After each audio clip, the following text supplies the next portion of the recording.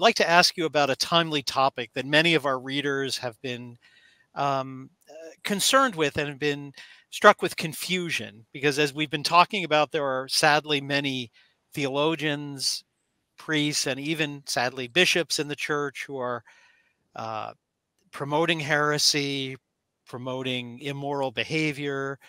And in light of that, many of them seem not to be judged by the church. But in early July, a judgment did come from the Dicastery for the Doctrine of the Faith, declaring an excommunication, leti sitantiae, against Archbishop Carlo Maria Vigano. And I'd like to get your opinion on that. First, I'd like to ask you to explain to our readers, is your reading of the decree, because some people have claimed Archbishop Vigano was punished for heresy. First, could you clear up, is that actually what was said, and is that true? No, to my understanding, in my understanding, it is he was formally punished of the crime of schism, not of heresy. Yes. And this is, but as you mentioned, I lament that so many bishops and clergy who are plainly, openly spreading heresies,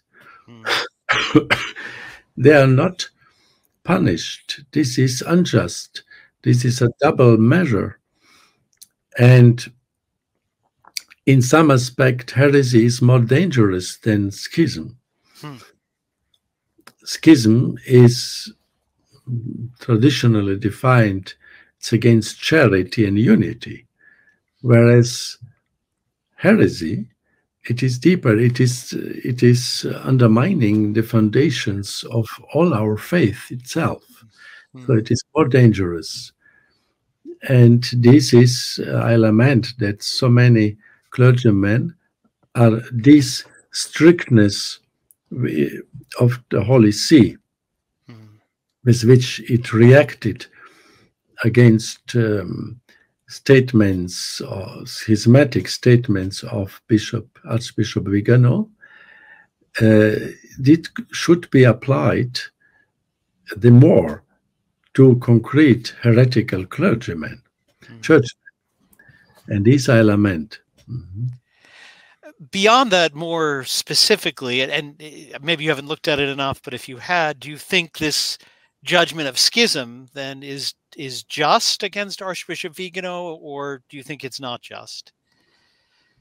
Well, I lament also, I regret that Archbishop Vigano is basically promoting and stating sede vacantism, because he does not recognize the validity, the authority of the reigning pontiff, Pope Francis, which the entire church, this is important, the entire church, the entire episcopacy, the entire college of cardinals, since his election, recognized him and is recognizing as the valid pope.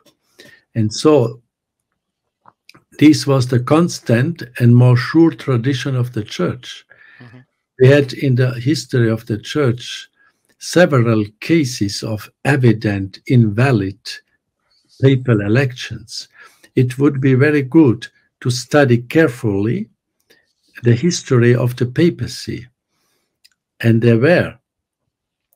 But subsequently, the peaceful or the de facto acceptance of an invalidly elected pope by the majority of the episcopate and the faithful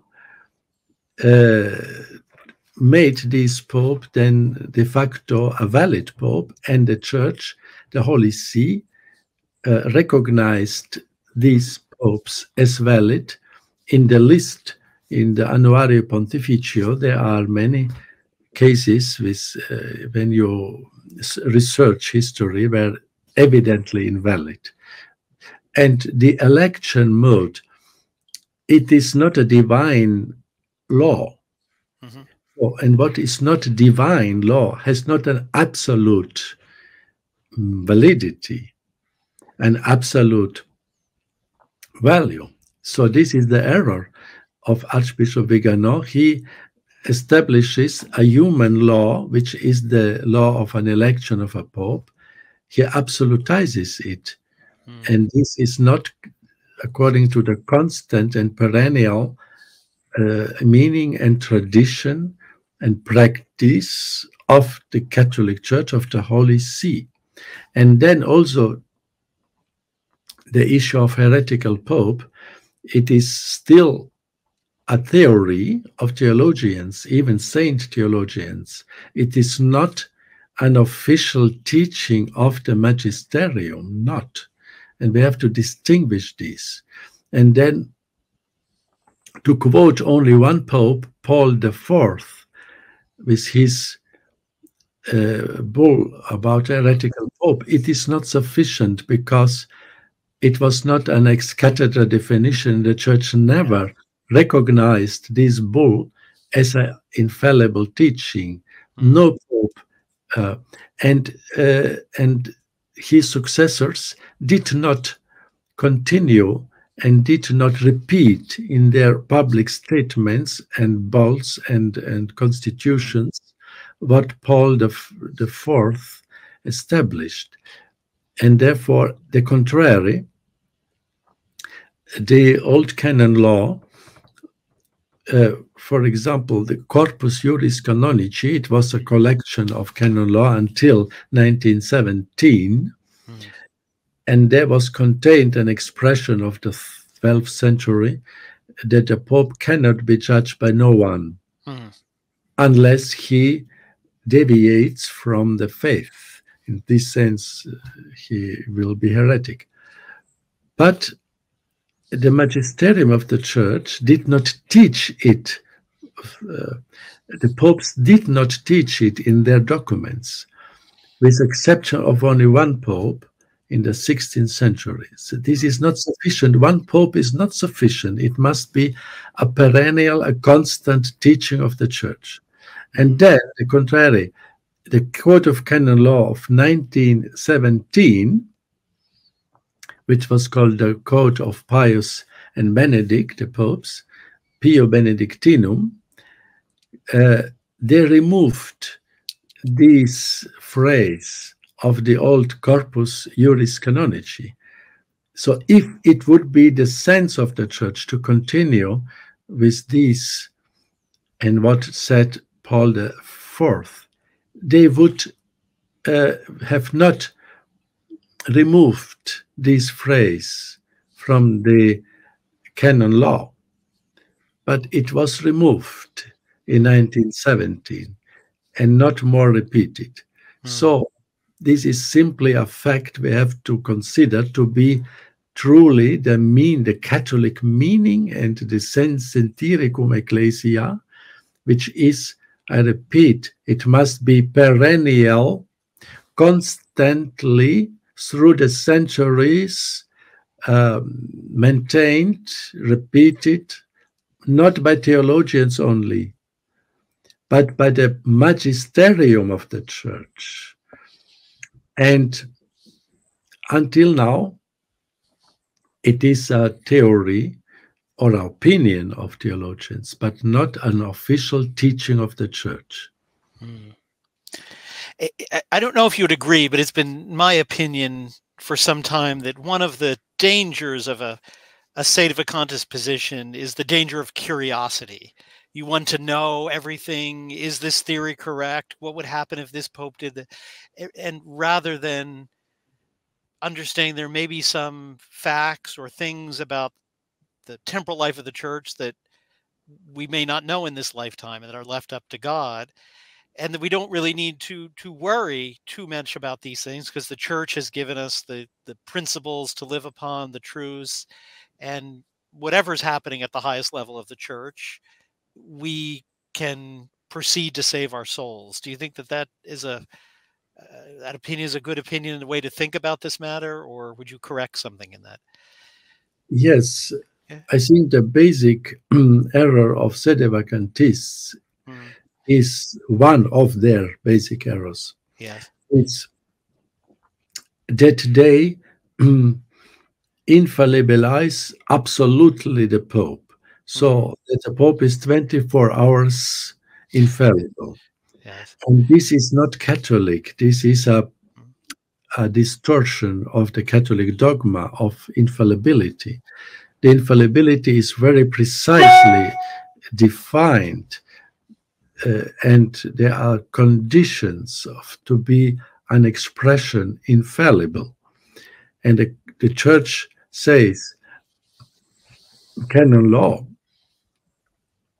a doctrine is not infallible unless it is clearly manifested as such.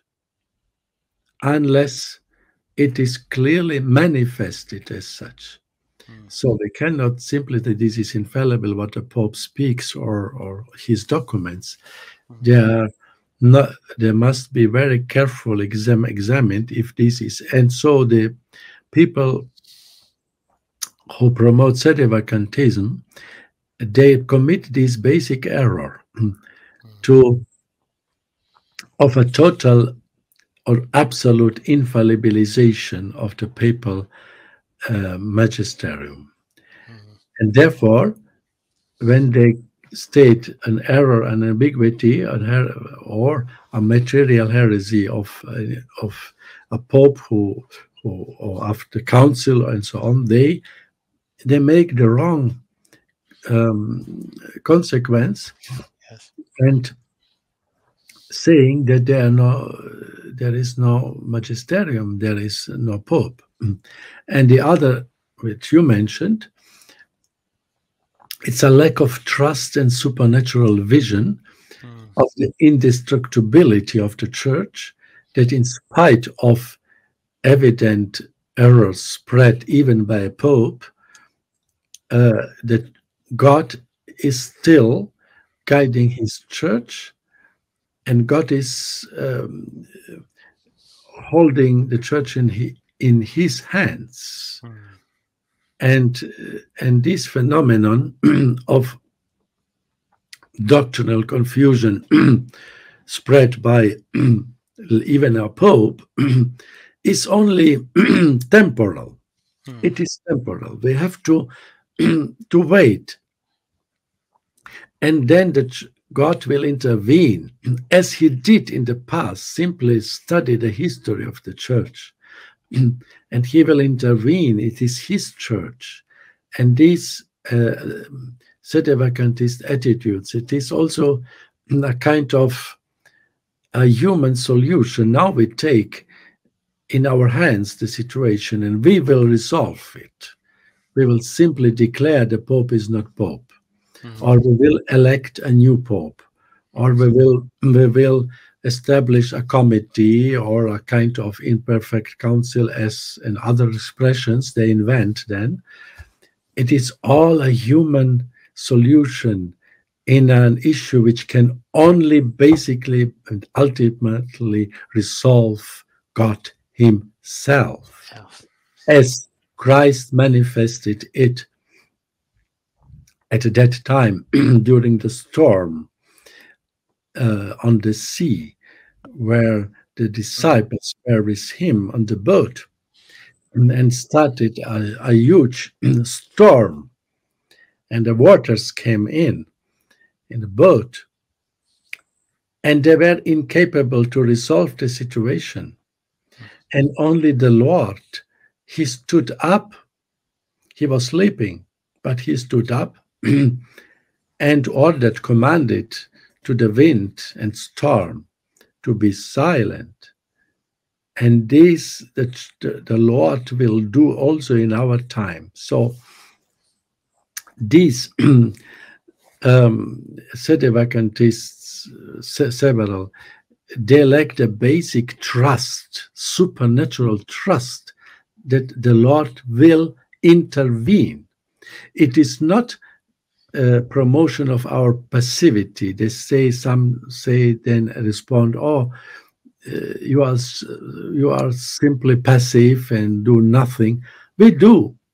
We can and must, in such cases, admonish the Pope advise him respectfully, not with irrespectful language, which unfortunately Archbishop Vigano is using sometimes, but respectfully admonish him, to help him, and to spread the true faith. This we can, this is activity. And pray for the Pope, do penance for the Pope, do expiation for him, reparation.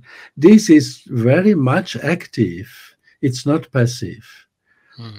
But leave to the Lord his task. It's not your task to depose the Pope and to declare him not Pope. It is the Lord who will do this through his church after this pontificate. But better that we must implore with fervent prayers that the Pope, before he dies, will have the grace, the immense grace of God to retract all his ambiguities and all what he did, what was contributing to confusion.